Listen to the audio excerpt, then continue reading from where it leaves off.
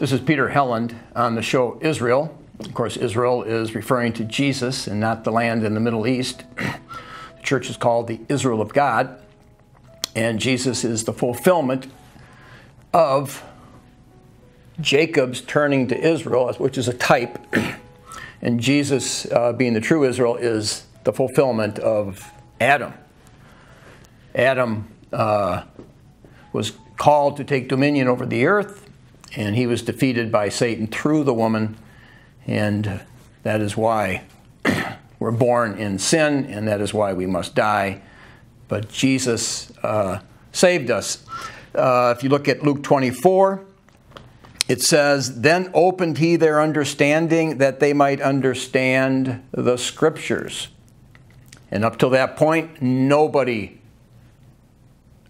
had seen the Scriptures. Everybody was blind. They were born in sin, and they were blind to the Scriptures all the way up till Christ, and all the way up to the point that after his resurrection, at the very end of the 40 days, it looks like, he then opened their understanding to the Scriptures so that they knew what the truth was and what they must do. And of course, that's the question today. What should we do? Well, first, you got to have the truth. And the truth, Jesus said, is this is what the Scriptures say. This is the summary of the Scriptures. And in a sense, you could argue perhaps you don't need to read the Scripture. The Scriptures were written to bring you to Christ. What you need is Christ. And it says here, "Thus it is written, and thus it behooved Christ to suffer and to rise from the dead the third day, and that repentance and remission of sins should be preached in his name among all nations, beginning in Jerusalem." So what should we do? After you have your understanding by Christ opened up, that the Old Testament is about the gospel, and the gospel, St. Paul said, is the suffering of the Messiah, dying for our sins, the resurrection of Christ on the third day, according to Scripture. And once you get that revelation, then you know what you must do. You must repent. The word repentant is metanoia. You must change your mind, fundamentally change your mind, and don't have a Jewish mindset toward the Old Testament Scriptures. They thought it was about the restoration of the nation of Israel. And now we have this whole country called America. Whether it's a country is another question, but it's a landmass. It's called an experiment. Maybe an experiment in a non-country. Who knows? Countries up till America were all one ethnicity. We completely broke the mold at every point. So all definitions with America are turned on their head. And if we don't come to realize that, you're going to accept some of these definitions that come at you, and they are a reversal of what that definition had been for thousands of years. The word country, the word nation, we turned the definition on its head. The word nation means ethnos. What ethnos are we? So we are called to repent. And repent means to change your mind, metanoia. Change your mind about what the Scriptures are saying. It's not about the restoration of the nation of Israel. It's about the suffering of the Messiah and him rising on the third day. And that was, his death was our death to sin, and his resurrection was our resurrection. And now it says we sit with Christ on this right after he said this, on that day he was ascended up into heaven to sit at the right hand of God. He was then called the Lord and Christ, Acts chapter 2, and we sit with him in the heavenly places. This is our salvation. But that repentance, we must repent of our individual sins. That's the whole gamut of sin. The word sin, of course, has lost its meaning today, especially in this country. But you're going to have to recover the original notion of what that word sin means. But it wasn't only individual sins, it was the sins of your fathers. Sins of the fathers was crucial. It's in the Old Testament, all throughout the Old Testament. Whenever they had to repent, it was of individual sins and of their sins of their fathers. The Ten Commandments says God punishes the sins of the fathers even down to the third and fourth generation. So generation could be 40 years, maybe 70 years, but it almost takes us back to the, let's say it's 70 times 4, that'd be 280 years. It takes us all the way back to the beginning of this country. So we certainly have to repent of the sins of the founders of this country. You think they were without sin? We have the 4th of July coming up. And have we ever heard the argument against the American Revolution? When they repented in the Old Testament, it was sackcloth and ashes. And if you analyze the 4th of July, you may conclude that you should be in sackcloth and ashes on the 4th of July. When the American Revolution started, and it started over the Boston Tea Party. I think it was the East India Company had sent their tea here, and supposedly the Masonic Lodge there in Boston, they dressed up as Indians, come out of the Masonic Lodge, and they went out and destroyed all the tea. Now, the people that owned that tea had paid taxes, and the king had a duty to protect them from these thieves and Masons and Sons of Liberty. So the king had no choice but to come to their rescue and capture and apprehend the villains. And of course, when the king did that, he was considered very evil. John Fletcher writes in here, American Patriotism Further Confronted with Reason, Scripture, and the Constitution. He makes a parallel. He says, yeah, that would be like you're going to blame the king for trying to do his duty to the taxpayers. He had a duty to him to catch these Sons of Liberties who destroyed all the property that belonged to this company. And he says that would be like saying that when Adam and Eve ate the fruit off the tree, it wasn't their fault. It had to be God's fault. I mean, why did he make that law? You know, if he hadn't made that law, you can't eat the fruit off that tree, then they wouldn't be guilty. So it's God's fault. Well, now you're figuring out how Americans think here, because we got it all backwards. So Fletcher, he was the successor to John Wesley. Wesley started the Methodist Church, became the biggest church in America for a long time. And Fletcher was responding to Thomas Paine, who wrote Common Sense in 1776, 75. Wesley wrote an address to the American Colonies, and Wesley wrote the address to the American Colonies, a calm address, and basically said Americans are just trying to be free from God's law. And the idea that they don't have to pay tax is ridiculous. The king spent 7 years fighting the French and Indians to keep the American colonies free from French dominion. And he built up the debt the British accumulated in large part because of that war. The king said, and Parliament said, we have to finally tax the Americans. They hadn't been taxed, basically. And the Americans said, we don't want to be taxed at all. We want to be the only nation in the history of the world that doesn't get taxed. And that's not too realistic. And so they blasted Wesley for what he wrote. And then Fletcher jumps in and writes, this is all at the same time, 1776. All these things are being written. And Fletcher writes a vindication of Reverend Mr. Wesley's calm address. And that wasn't enough. So then he writes an 80-page book, American Patriotism Farther Confronted with Reason, Scripture, and the Constitution. Observations on the Dangerous Politicks Taught by Mr. Evans and Dr. Price, with a scriptural plea for the revolted colonies. So they're still trying to get the colonists to wake up.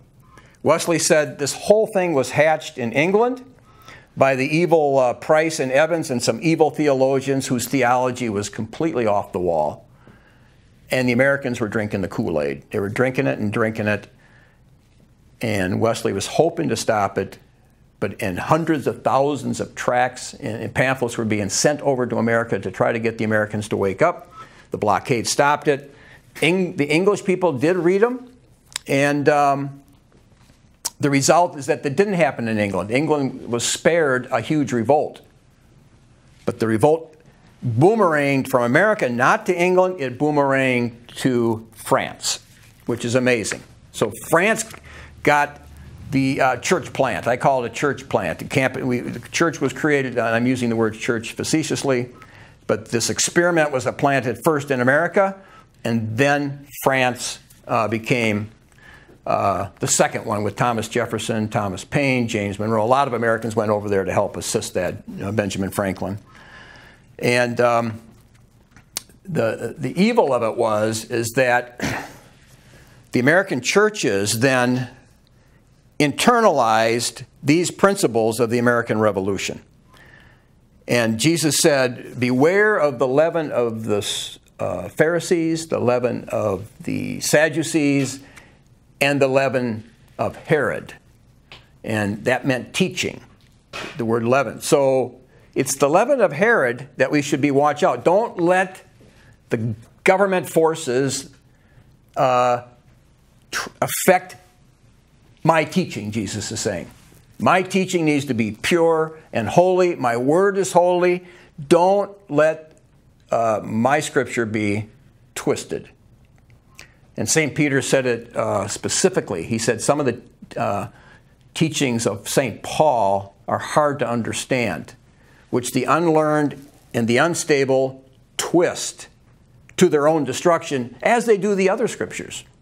So it's very possible to twist the scripture to your own destruction. Very possible. And if you don't safeguard yourself against that, you will be swept away. How is that phrased? I think it's very significant.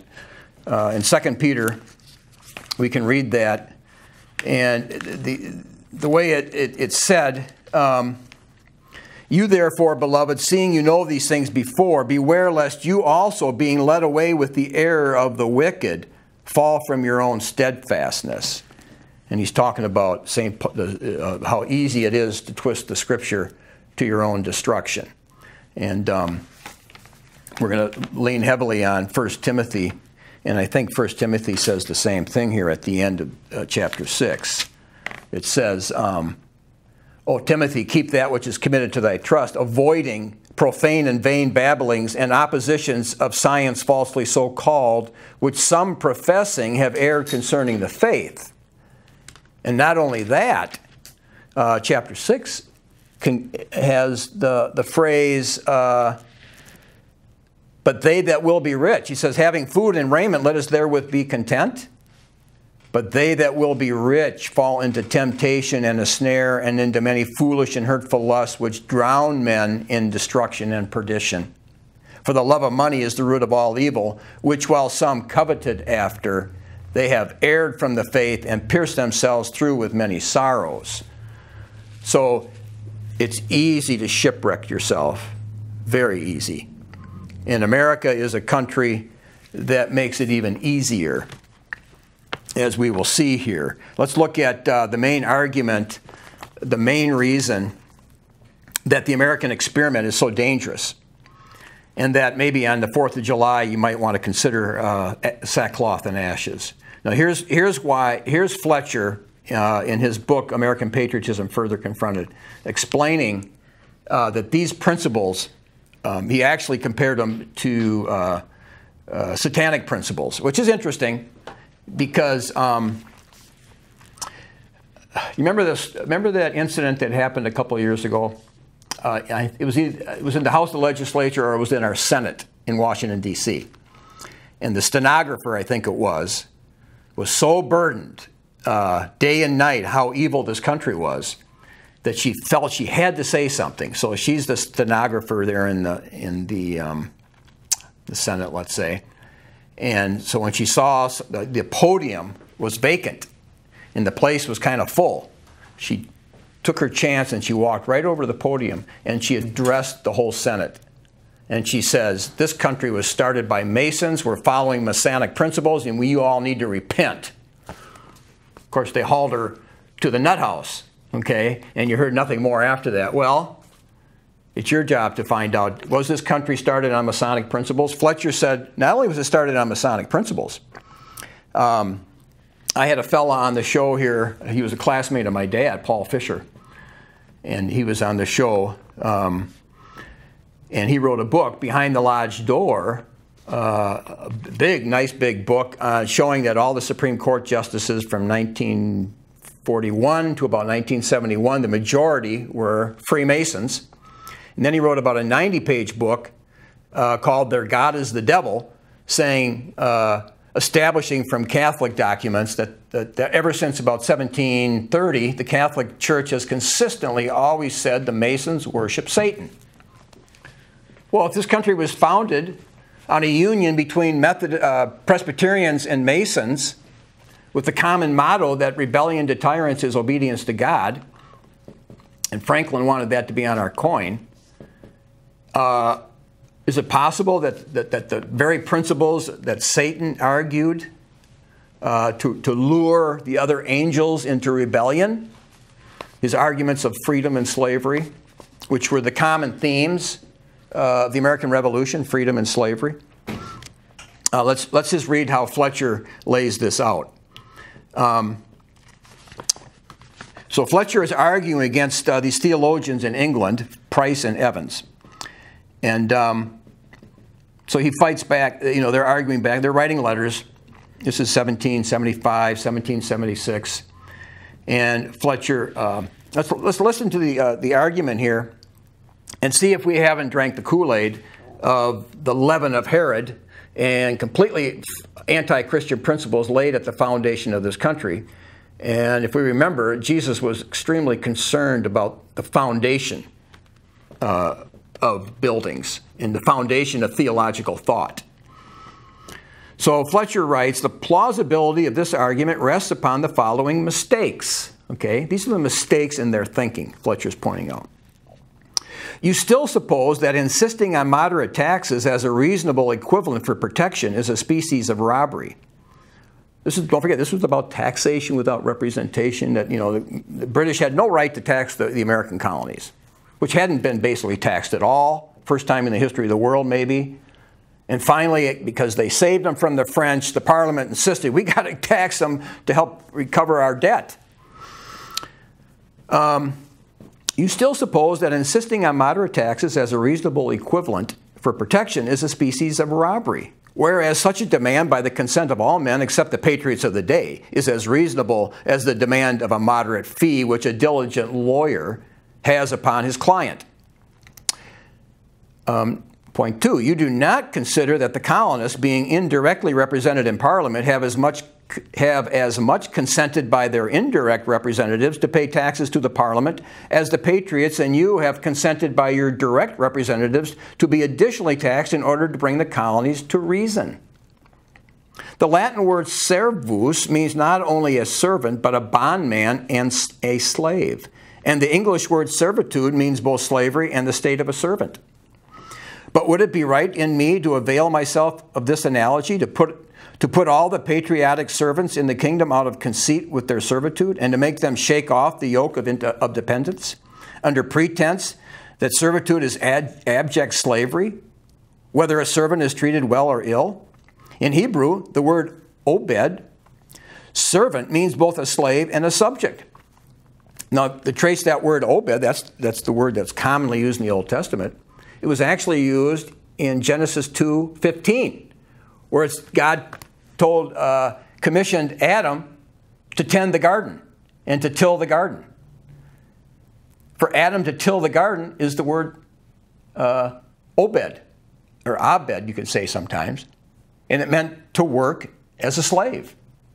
Adam was God's slave, and the proof he was a slave was the command. If you eat the fruit off that tree, you will die the day you eat it. That was proof he was a slave. He had to obey or he'd die. Okay? I mean, we're getting definitions of slave. People use the word slave. Well, what's the bottom line? What is the core definition of a slave? So he writes, an abject slave is bound to submit himself reasonably or unreasonably to his lawless sovereign. He's writing to Price. A loyal subject is bound to submit himself reasonably to his lawful sovereign. And therefore, as they are both bound to submit or subject themselves to their sovereign, they are both abject slaves. That was Price. Fletcher writes to Price, such logic, sir, may convert heated Americans to your overdoing patriotism. But if I am not mistaken, it will confirm judicious Britons in their constitutional loyalty. You conclude your argument by saying, a slave is equally a slave when treated well as when treated ill. And you might have added, a subject is equally a subject when treated well as when treated ill. But then the pill would not have been properly gilded, and your own loyalty as well as piety would have taken the alarm at a doctrine which bears so hard upon this gospel precept, let every soul be subject to higher powers. For my part, whatever you may say of my meanness, I will be the servant, the subject, if you please, sir, the slave of good government. I am determined to glory in the subjection of which you seem to be so afraid and ashamed. Apply this to wives to husbands. Apply this to children to parents. You know, Fletcher's going to say, I glory in my submission. Adam should have gloried in his submission to God and told the serpent and said, you know, like Jesus said to Peter, Satan, get behind me. That's what Adam should have said. Satan, get behind me. He should have gloried in his being a slave to God. But the devil's argument got to him. And applying to a free man what the apostle says of a son, I do not scruple to assert, that a free man, so long as he lives in society and is a subject, differeth nothing from a servant or slave who is well treated, but is under governors until the time appointed of his heavenly Father for his removing from earth and leaving the society of mortals. To oppose this doctrine, Fletcher writes, is to overthrow subjection and government which stand or fall together. So the issue of the war, they kept saying, well, even if you have a good governor, even if your husband is the best husband, the fact that you have to obey him makes you a slave. Or the slave to the master. You could have the best master imaginable, but the fact that you're a slave and you have to make you an abject slave, the worst thing possible for a human being. Yeah, but they failed to look at Adam. And that is the cause of most everything. We fail to see who Adam is. Just like if you fail to see who Jesus is, you're lost. You can't be saved. Salvation depends on you seeing Jesus. As many as, Jesus said, as Moses raised up the serpent in the wilderness, and those who looked were saved. Salvation is looking to Christ, apprehending him, and receiving him. But you also have to look to Adam. You have to know who you are in both directions, from behind, from Adam, to Christ ahead. And Fletcher places most of his argument on the why the colonists were wrong in the Revolution on Adam. And he writes here, a word about the origin of power. I believe with St. Paul that the powers that are ordained of God, who is the fountain of all power and the author of all good government.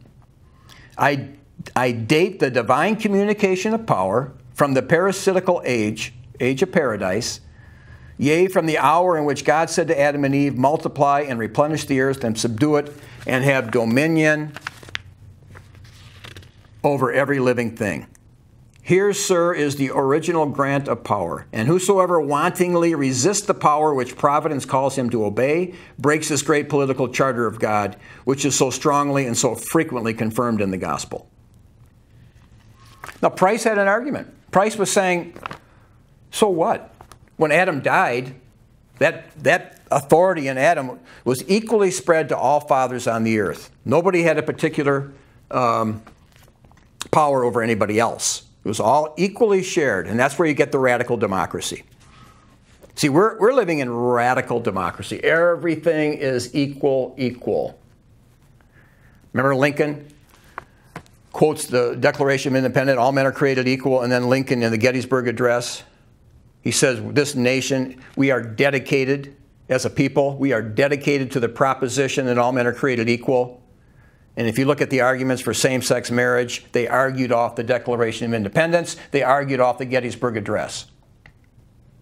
So this is what Fletcher was fighting against. So in the beginning, this thing was heading straight to sodomy. Straight to sodomy. And if you want to get the scriptural basis for it, you can go right to Genesis 18. Genesis 18:19. God says to Abraham, "For I know him," Abraham, "that he will command his children and his household after him, and they shall keep the way of the Lord to do justice and judgment, that the Lord may bring upon Abraham that which he has spoken of him. And the Lord said, because the cry of Sodom and Gomorrah is great, and because their sin is very grievous." So the contrast is very clear. The godly person commands his household, commands his wife, and the ungodly household does not have the father command his wife or command his children.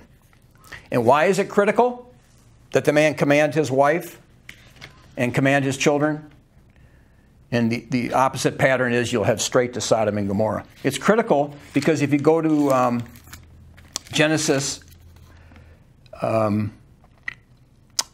chapter 2 and 3 and 4, it says God created the woman to be man's helper. And at first he tried to find a helper amongst the animals. That failed. He put Adam to sleep and created the helper from his rib. And his helper became, the woman became his helper. King James 16:11 says, "help meet."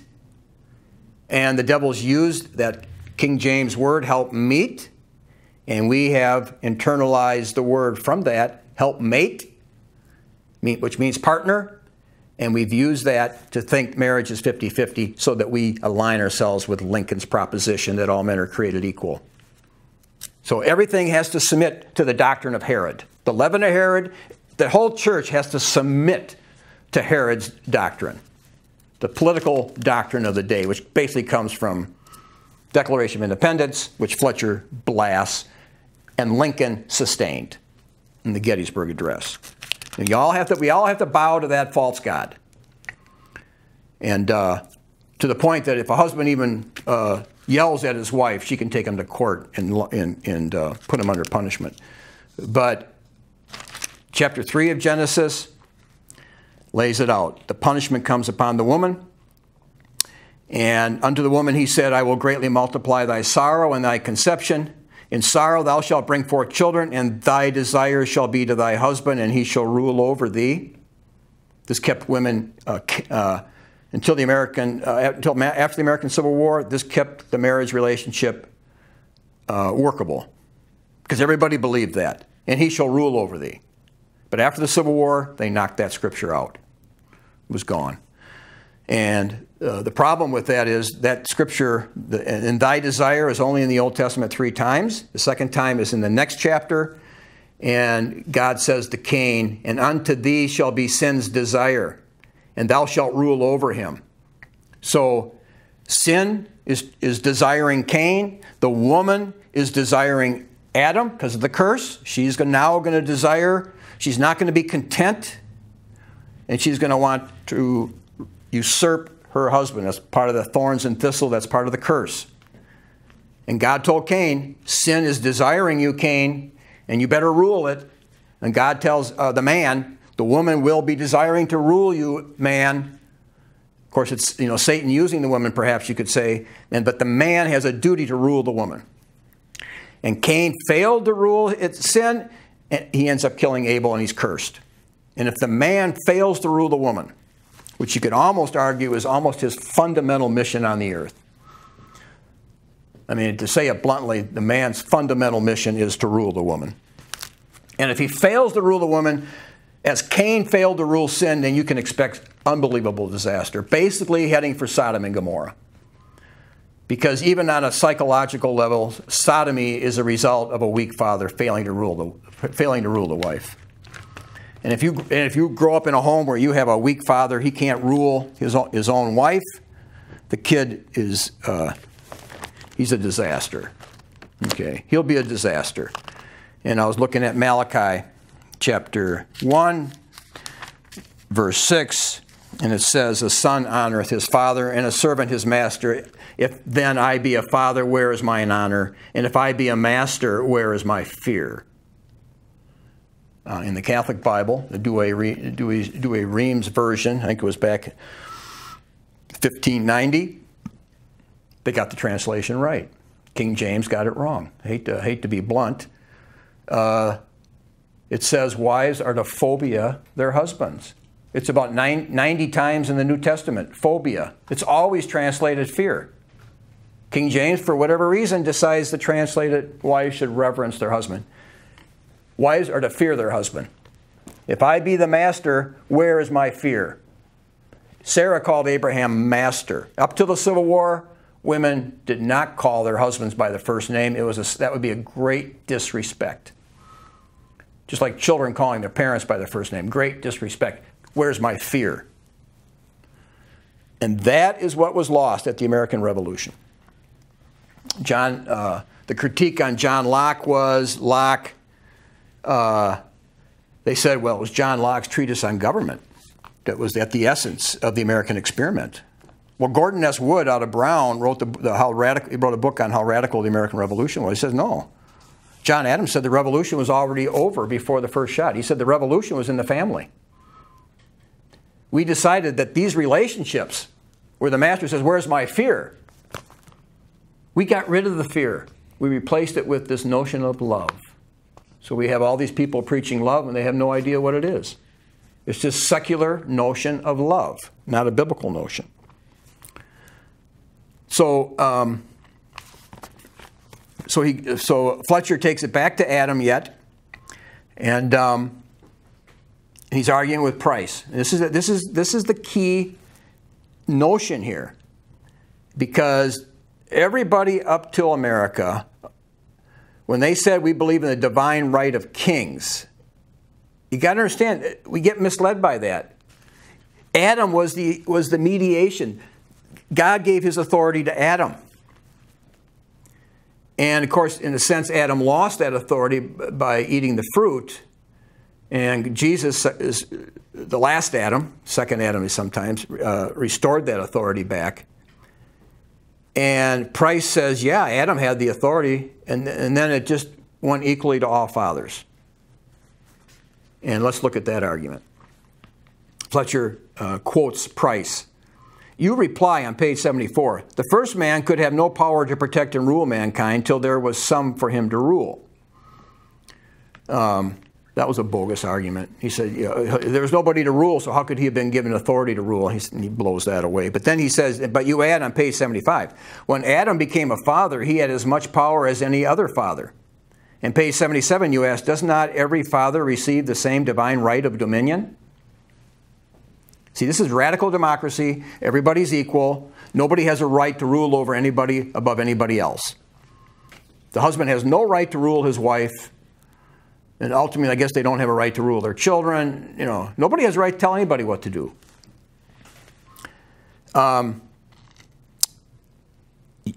Fletcher writes to Price, you ask, does not every father receive the same divine right of dominion? Asserting that, quote, there is nothing to be inferred from the parental authority of Adam, but is equally applicable to all parents without exception. Fletcher says, I reply that it is contrary to all divinity to say that every parent is endued with all the authority which Adam was invested with when God said to him, subdue the earth and have dominion. You are too judicious a divine not to speak a different language in the pulpit. You know, sir, that Adam was invested with characters which he could not communicate to all his posterity, and which consequently are not common to all men. A simile will possibly convince you of your mistake. King George III is, with respect to his children, what Adam was with respect to his posterity. King George is a father and a king. The first character he can entail upon all his sons, but the second he can entail upon none but the Prince of Wales. This shows the inconclusiveness of the argument you draw from Eve's motherhood and the petticoat government. He goes on. Skipping here, then he says to Fletcher, writing to Price, you try to embarrass the question by saying you must tell us who is Adam's heir. What does it signify what power Adam had or what power he left behind to his governing successors, unless we certainly know who those successors are? But I reply, and this comes to the crux of the matter, who inherits Adam's authority? Now, we live in an experiment. Part of the American experiment was to destroy Christianity, the Christian tradition, that when the father died, the oldest son basically took the father's position. That was the rule throughout. I think it was especially since William the Conqueror, maybe 1066, it became part of the law. Because that's what you're supposed to do. The oldest son has a special place.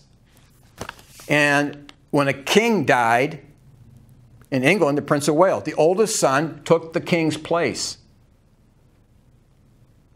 Not every son became the king. This goes back to Adam. And if we don't understand this, we're going to be lost. And when a father dies in our culture, what happens? Does the oldest son take over like they always used to? No. So guess who wins? The lawyers win because it becomes a contest. It becomes a battle. And the lawyers get 1/3. And they love it this way because they set the laws up. So Price says, well, then who takes Adam's place? Who got his power? And Fletcher writes, but I reply that in every country, those who share in the dominion given to Adam and Eve in their regal capacity are as much known as the king and parliament are known in England, the Doga and Senate at Venice, the emperor and diet in Germany, the monarch in France, and the despot in Prussia. Whoever by the good providence of God is endued with the legislative and protective power in the country where I reside and retains that power by the consent of a majority of the people is the higher power which I consider as actually ordained of God for my protection. To that power I will cheerfully submit so far as it is used for good, and to that power I will conscientiously pay taxes for the protection which I enjoy. But the basis of that authority comes from Adam.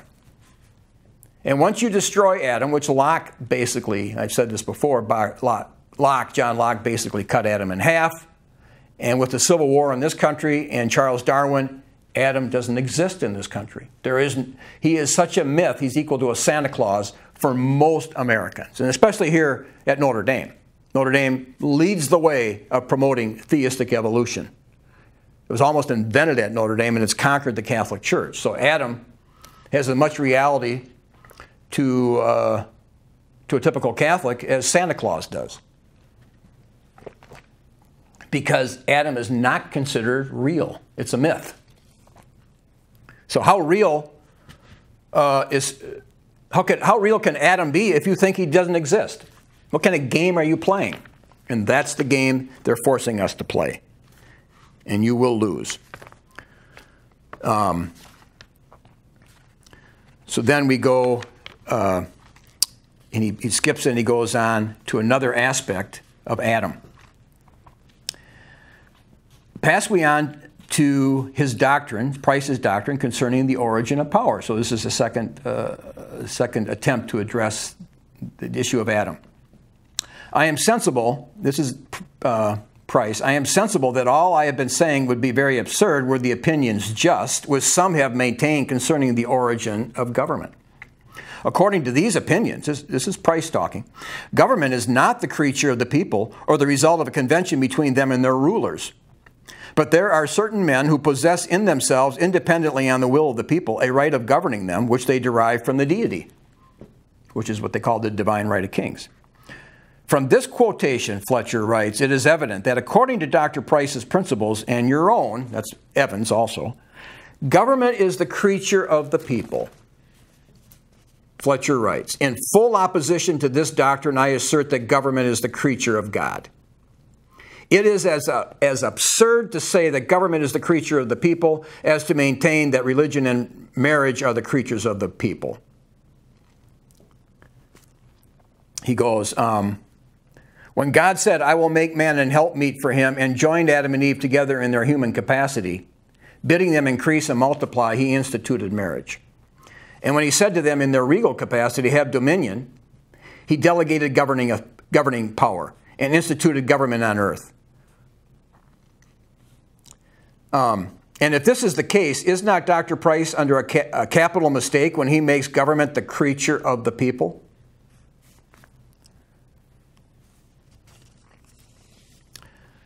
So where's the key here?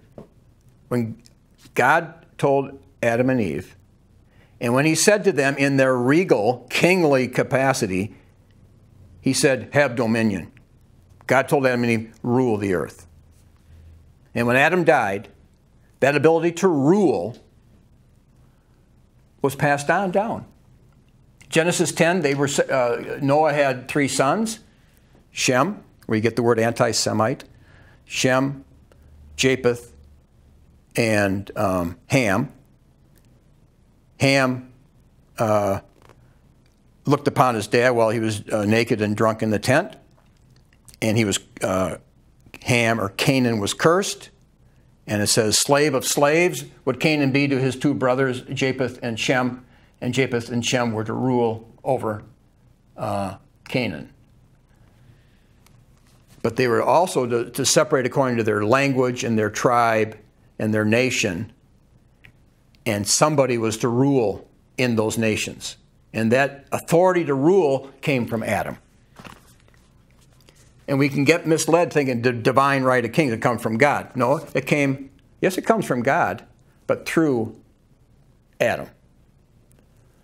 God didn't say, Adam, because thou hast hearkened unto the voice of Satan and eaten of the fruit. No, he said, because thou hast hearkened unto the voice of thy wife. Now, it was Satan who put the false ideas into Eve. So he was really yielding to Satan. But God says, because you listened to your wife. So authority is mediated. So the divine right of kings comes through Adam. That was the argument. And once we eliminated Adam, the whole idea of divine right of kings looked absurd to us. Well, how could you claim it comes from God? Well, because they eliminated Adam and it became hard to understand. So he concludes here on Adam, and he says, blasting Price, and he says, as this notion is contrary to Scripture, so it is to reason. And on the show lately, we've been talking about logos. In the beginning was the Word was with God, and the word logos can mean reason. For reason dictates that if the governing power came from the people might, whenever they please, choose to disobey their governors. And would have a right to do so. I conclude that whenever you and Dr. Price teach that the power of the governors originates from or is delegated by the governed, you sap the foundation of all government and indirectly bring in the lawless democracy, which a sacred historian describes where he says, in those days there was no king in Israel. Every man did that which was right in his own eyes. So over and over again, this idea that authority comes from the consent of the governed, Fletcher says, is so wrong and so destructive that he uses this is a startling example. And he goes through and he goes into Milton's Paradise Lost, and he takes the argument that Satan had to persuade the angels. It was Satan's argument of freedom and slavery. And he says, this seditious sophism is sufficient to fill us with a just detestation of Dr. Price's politics. But a scheme which has a direct tendency so to level authority as to subvert all government and abolish all subordination in the universe, such a scheme, I say, cannot be too strongly opposed. It should be totally extirpated. Archimedes said once, give me a point on which I may fix my engine and I will move the earth out of its place. And I may say, give me Dr. Price's political principles and I will move all kings out of their thrones and all subjection out of the world. To convince you of the truth of this assertion, I need only work a moment his patriotic engine in your presence. And he goes on and gives some more examples. But he basically says that it will destroy all subordination. Wives to husbands, slaves to masters, children to parents, subjects to government. It will turn it all on its head, which is what we're seeing. Now, I've been saying this for the longest time, even back probably around the year 2000. We've been doing public access here for the longest time. I got into public access because I had a friend, public access television. I had a friend that had a big library of VHS tapes in the 80s, and he would put stuff on the public access channel here in South Bend. And he asked me, when he had a 15-minute empty clip, if I would just talk. He would get his camera and film me, and I would talk, so he wouldn't have blank space. So from that, I discovered, well, I could have my own show, and I put my own tapes on. And then I thought, well, why don't I just talk the whole time? Because some of these tapes were just saying the same thing. So I started getting on public access, and then I started looking at the Founding Fathers. I assumed the Founding Fathers were Christian. I was putting David Barton stuff on, and then I started going, hold it here. The Constitution does not acknowledge God. I mean, this is serious stuff. I mean, the American experiment, the first time ever, the supreme law of the land does not acknowledge God or his law. The states did, so there was no great danger. But when Lincoln won the Civil War, the state constitutions were basically obliterated. And the federal Constitution, which purposely does not acknowledge God, started ruling over everything. And then I started jumping into the faith of our Southern fathers, because I'd say, wow, they kind of understood this, because as soon as the South seceded, they put God back in their Constitution. They saw that as the fundamental problem. And not only that, halfway through the Civil War in the North, they got scared, and they made a strong movement to try to amend the Constitution to put God back in, because they believed that the war was a consequence of failing to acknowledge God according to Romans 1. You can look at the Reform movement in the North and study that yourself. Now, I'm going to show here just a 3-minute little clip of, we did not keep a record of those shows in the past, except we do have some VHS tapes that we're going to pull out and try to go through. But I did find a 3-minute little clip, and you can get a flavor of what I was going at on faith of our Southern fathers, which later became From Such Withdraw, 1 Timothy chapter 6. So I'll show you that clip. Let's review what's being shown there, and we'll see how that ties in to Fletcher's argument that this will destroy all relationships, and where it says in Malachi chapter 1, verse 6, if I'm the master, where's my fear? The king, where's my fear? The slave master, where's my fear from the slave? The husband, where's my fear? The parents, where's my fear?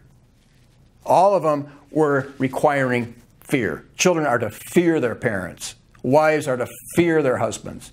The slave is to fear the master, and we're to fear the king. It says that in Scripture. That was destroyed. We actually said they're supposed to fear us. The government's supposed to fear us. That's our position. The government's supposed to fear us. Well, then the wives picked it up. They say, well, the husbands are supposed to fear us. So everything's reversed. Was it a Masonic experiment? You decide. So watch this 3-minute clip, and then we'll jump into what I'm talking about there. Because he says, slaves must obey their masters, or that the name of God and his doctrine would be blasphemed. And then he says, if you have a believing master, let them not despise them because they are brethren, but rather do them service because they are faithful and beloved, partakers of the benefit. These things teach and exhort. Okay, so you were to consider the master faithful and beloved. And then he says, if any man teach otherwise, and consent not to wholesome words. It's the same word for sound words. It says, teach the things that become sound doctrine. It's the same words where we get the word wholesome, healthy. It's actually the Greek word healthy. If you teach otherwise, you consent not to the words of Jesus Christ and to the doctrine, which is according to godliness. Now, what is according to godliness? Slaves, obey your masters as unto Christ. Consider them worthy of all honor. That is godliness. And then he says in Titus, to put this all together, speak thou the things that become sound doctrine. And he says, slaves, obey your masters, that you may adorn the doctrine of God, our Savior in all things. And then immediately says, for the grace of God that brings salvation has appeared to all men, teaching us that denying ungodliness and worldly lust, we should live soberly, etc. But he says, slaves, obey your masters, that you may adorn the doctrine of God, our Savior in all things. And he says, now, Paul says, if you don't obey your master, the name of God and his doctrine will be blasphemed. Okay, so it's very clear here that Paul is focusing extremely detail on this relationship of slave to master. So that for 1860 years, the church never wiggled. The devil could not wiggle the church out of that position, couldn't move it, because the scriptures were so clear at every point. If there was any belief in the Word of God, there was no way that a notion could arise that the idea that the slave-master relationship was in any way sinful. And that's why America, I believe, is extremely evil, in that we're the first people to do this and override these scriptures completely.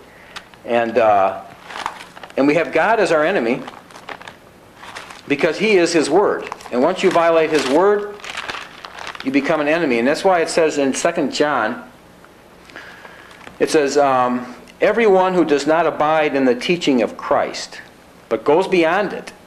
On this clip, what you were watching there was 1 Timothy chapter 6. And I close with 2 John. And 2 John says, as you saw there, I'm going to read the context here. Verse 7, 2 John epistle. For many deceivers are entered into the world, who confess not that Jesus Christ has come in the flesh. This is a deceiver and an antichrist. Look to yourselves, that we lose not those things which we have wrought, but that we receive a full reward. Whosoever transgresses and abides not in the doctrine of Christ has not God. He that abides in the doctrine of Christ, he has both the Father and the Son. If there come any unto you and bring not this doctrine, receive him not into your house, neither bid him Godspeed. For he that biddeth him Godspeed is partaker of his evil deeds. It's very self-explanatory. Now that part that I was reading there from a show back, could have been 2002. I didn't start, I changed the show to Israel, but that was later on. I didn't discover how wrong Christian Zionism was or dispensational it was. I was working, actually I was the assistant chaplain of the jail, and then I became the chaplain here in the St. Joe County Jail, and it just so happened, and I was in charge of the library also, and there was a book somebody donated on Israel by Ted Pike. And I'm going, whoa, I had never heard this argument that Israel and that the Jewish people were, that what we were taught in evangelical, dispensational churches, what everybody on the radio and everybody on TV always said, they're God's chosen people and they should be our main ally and we should always support Israel. Well, Ted Pike turned my eyes around.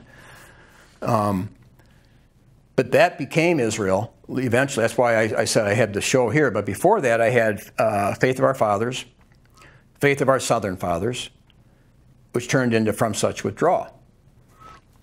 And I spent a lot of time, especially From Such Withdraw. And some of you have seen, there's a show, you can find it on the YouTube with E. Michael Jones, when he was kicked out of, he was forbidden from holding his class at Little Flower Catholic Church here in South Bend. When the rabbis found out he was going to teach on his new book, The Jewish Revolutionary Spirit, the rabbis told Little Flower Church that they were not going to allow him to have that course. So then he came on the show, and it was a 2-hour show, and you can see it was called From Such Withdraw, but before that it was called Faith of Our Southern Fathers. And I did a lot on the Southern's argument justifying why they seceded. And soon after that, I started bringing in the South's big blind spot, that they couldn't hold on to the principles of the Revolution, which hated slavery of any kind. The idea that you have to pay taxes was slavery to them. And the British said, well, if you hold these ideas of freedom, how can you keep the African Americans in slavery? Totally inconsistent. And of course, Lincoln was right in a way to make it consistent. So the war against slavery by the North was consistent to the principles of the American Revolution. So the South was caught. They wanted to kind of hold on to those principles and then hold on. You see that in the St. Andrew's flag. St. Andrew was the patron saint of Scotland, and he was crucified sideways, and so the Southern Cross is St. Andrew's. So they're holding on to the principles of St. Andrew, Christianity, and then they're holding on to the principles of the American Declaration of Independence, even though they put God back in the Constitution. Well, they didn't put Jesus Christ back in. So they were still going only halfway. Now, the greatest theologian in America at that time of the American Civil War was Robert Louis Dabney. And we're going to have to do this on another show, and I'll give the argument that you're going to see on this that clip you saw. We're going to go into Dabney's argument why overturning the slave-master relationship was radically revolutionary. But they had to overturn it because it was consistent to the principles of the American Revolution. But Dabney argued that the position that the South held on slavery, which John Henry Hopkins, who was the head of the whole Episcopal Church, he said, you're overthrowing something that was in place for 1,850 years, uncontested, now overthrown. What's that going to do to marriage? It would destroy marriage, because now the wives will not call their husband's master, let alone fear him. So now we have marriage destroyed. And that's the dilemma we're in. So the message here is we need to repent, and we need to line up with Scripture, and we need to confess the faith of the sins of our fathers. So this is Peter Helland on the show Israel.